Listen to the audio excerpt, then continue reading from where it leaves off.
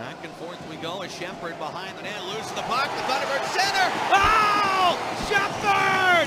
Maybe the save of the season!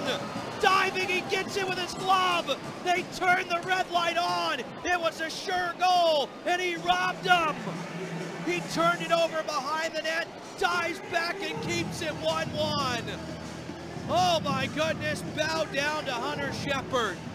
What a save that was from the Bears netminder. This was a 2-1 game. The red light came on. I thought it was going to be a goal. Everyone in the building thought it was going to be a goal. 14:24 to go. Shepard fumbles it behind the net. Holscher stole it and centered, and an open goal. The backhander, Rob Prince. He can't believe it, and neither can I. Oh, and he stretched out. That wasn't right in his glove either.